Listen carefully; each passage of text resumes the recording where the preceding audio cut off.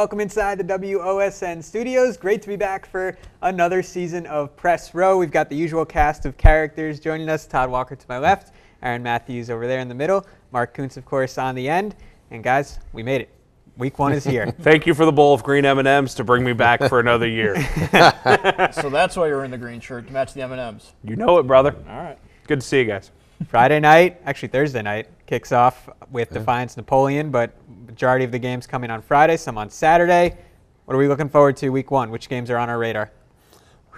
Well, there's a lot to choose from, I think. There's a lot of great games. For me, I think Lima Senior Middletown is big just because I remember when that was such a big deal, and now they're, after 4 years away, renewing their rivalry. And of course, Lima Senior has resurrected their football program the last couple of years with Mike Fell, and they'll have the spotlight all to themselves, so to speak, on a Saturday night. So I'm looking forward to that one among many, but that one kind of stands out for me. I'm looking forward to listening to you call that game on Saturday from the comfort of my home or wherever I may be. Yeah, that'll be fun. And, you know, it always, anytime I think about Lima Senior Middletown, I remember the classic call of William White busting off an 85-yard touchdown and William White trying to be caught by Chris Carter, and he couldn't do it. So that's the kind of history with this program, this rivalry. So that one kind of sticks out for me, but there are a lot of highlights in week 1. I mean, obviously the question with Lima Senior this year is, are they going to be able to stop people defensively? Will they be able to play for a full season? The last couple of years,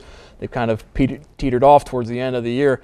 Offensively, we know what they're going to bring with those talented wide receivers. Let's also not forget, you got year 2 of Darius Gordon as the quarterback. Last year was just his first year in the system.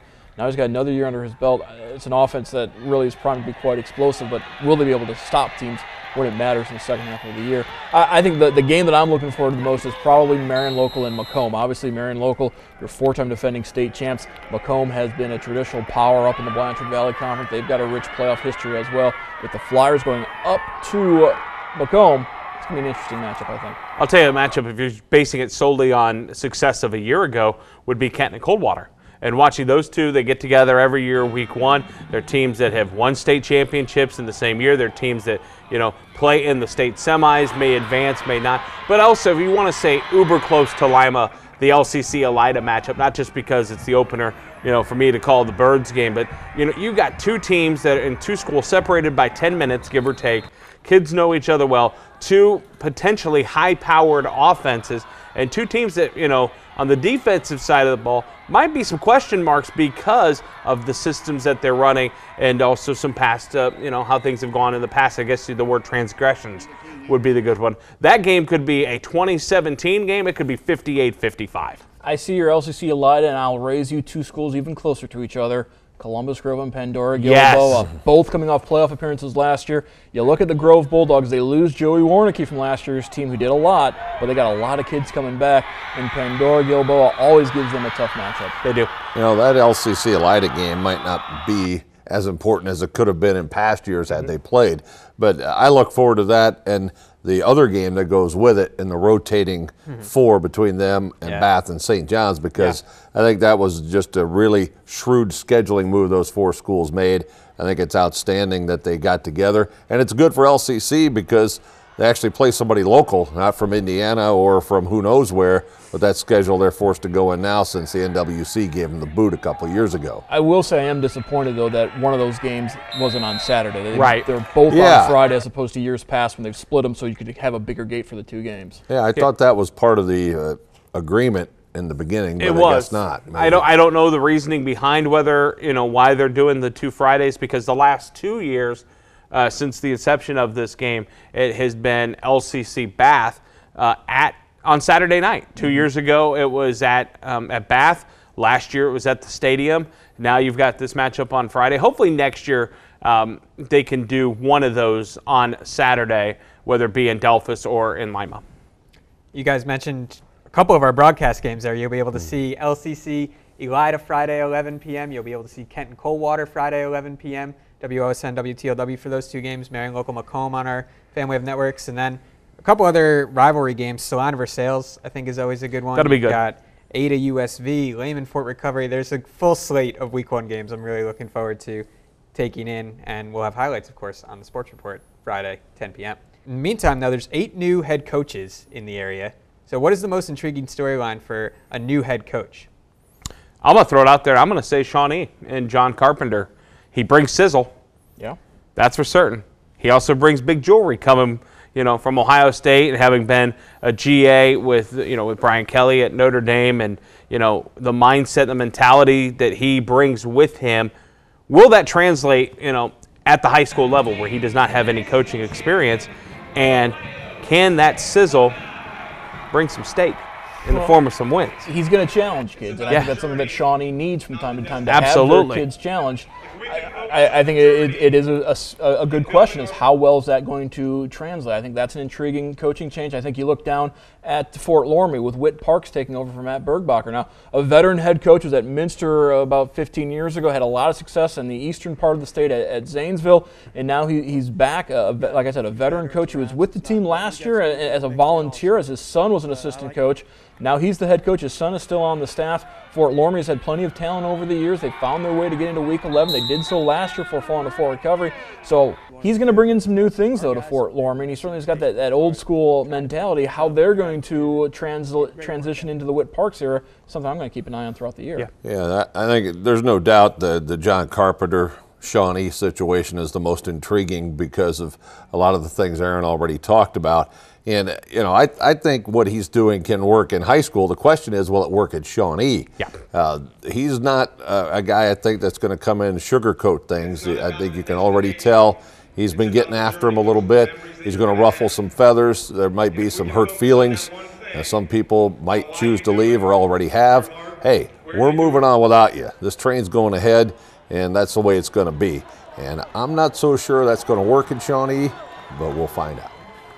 Anna has a new coach as well, Nick Marino, which I'm intrigued by because he comes from Urbana, where coached with Garen Stokes, and Garen Stokes went from Urbana to a MAC school, and then all of a sudden, next thing you know, they're state champs, first time since 1989. I think that Nick Marino has goals to do something similar to that in Anna, and Anna's a great football program, consistent year in, year out, and were they 5-5 last year? So they're really looking to improve upon that, and I think Nick could be the guy to help them do that. He's only the second football coach in school history, too, is Coach Nick, because Riak Brian Ryak had the job, Well, and an interesting dynamic both at Shawnee and Anna. Brian Ryak still on the staff at Anna, and Coach Owen's still on the staff at Shawnee. So you've got the former head coach giving a little continuity, bringing a little stability to those programs with the new coaches. So a new coach in the MAC at Anna. Speaking of coaches that are on staffs of their successor, Cam Staley at Allen East is now the defensive coordinator, and how that deal went. I talked to Cam last week. July 27th, Cam was not coaching football. July 28th, hey, Cam, you want to help us out a little bit? July 30th, want to be the defensive coordinator? Well, it must be nice for the guys to see some familiar faces around and know the entire coaching staff along with the new head coach. It brings up a point, though, and it goes back to kind of what I was talking about with John Carpenter, is the fit. It's not so much your X's and O's, or even a lot of times the Jimmies and Joes. Does the head coach fit the program? Does he fit the school? Do they fit him? And if it doesn't, it's hard to fit square pegs in round holes. And that's where I think the challenge is with Shawnee. And in a lot of places we've seen, you're right, it's not the Jimmy and Joes, it's Jimmy and Joe's dads. Right. Yep. Exactly. And we're not spotlighting and singling out Coach Carpenter by any stretch of the imagination. It's just when you come in with the resume and the pedigree that he brings with him, from his coaching, from his family lineage, the Carpenter family is, high up on the Ohio high school food chain as well in this state.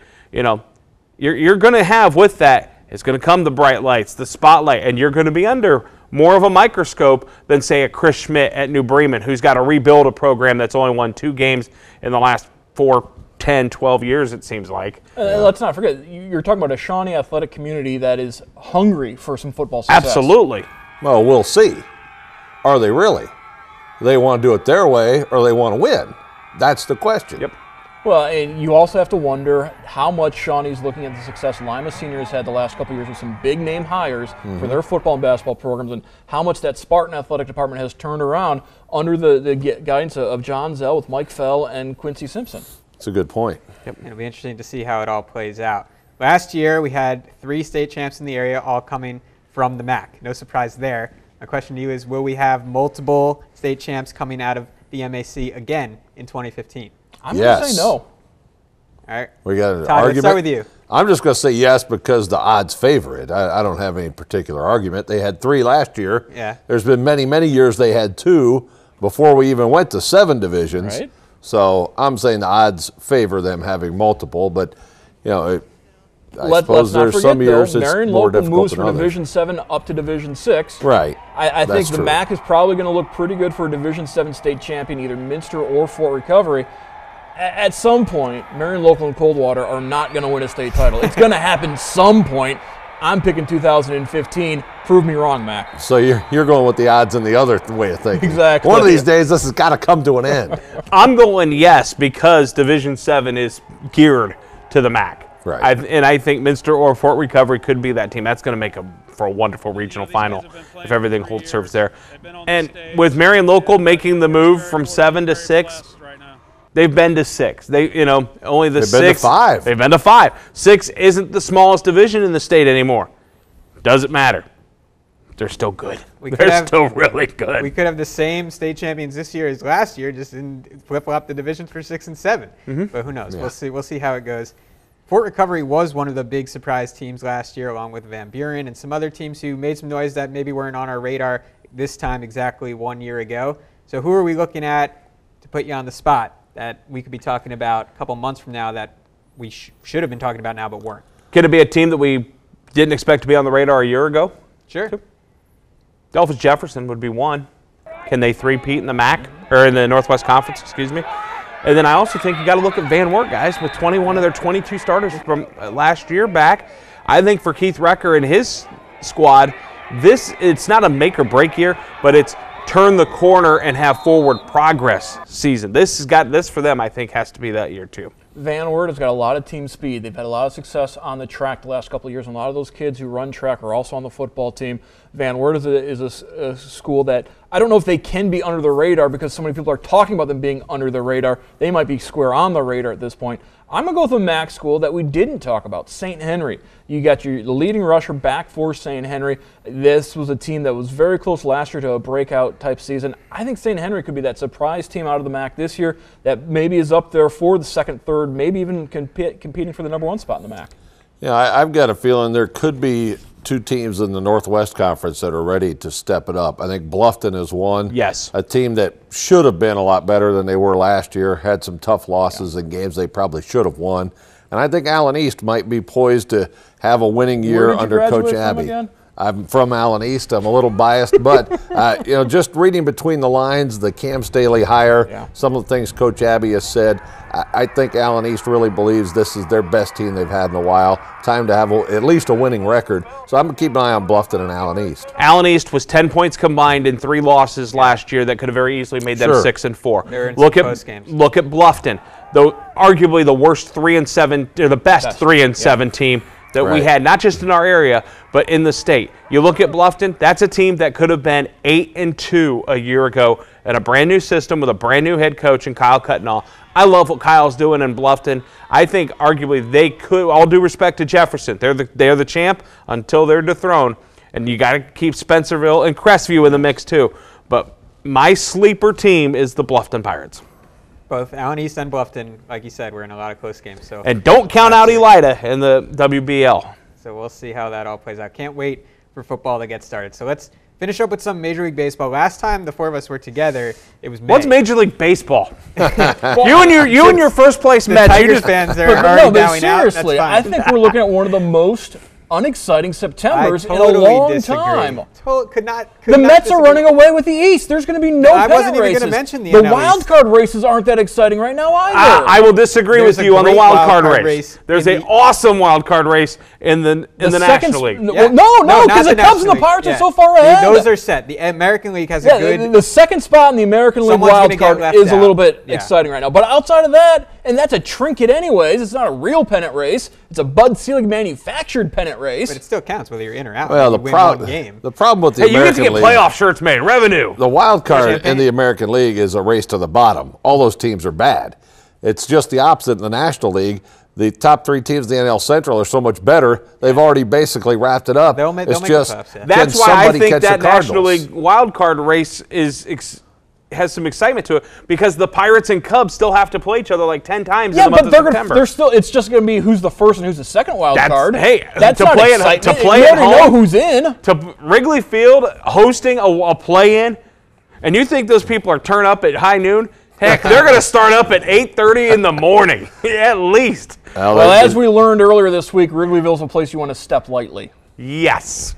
The AL East will have a good finish too, I think, at the top. That's really about the only one. Yeah. Yeah, and then the loser, whoever doesn't win that division, probably won't make the playoffs. Yeah. So that's the big thing. Same thing with the NL East, although my Mets are looking good, so we're happy about that. We'll check in as we get closer to October and see. Last time we talked, we were talking about 6 pitchers being in the rotation for the Mets. That might be coming back now too, so we can save some innings. But all right, that's a story for another day. That's all the time we have for this edition of Press Row. Great to be back. We'll be back all throughout the school year. Talk football, soccer, volleyball, all the exciting fall sports coming your way. We'll see you next time on WOSN.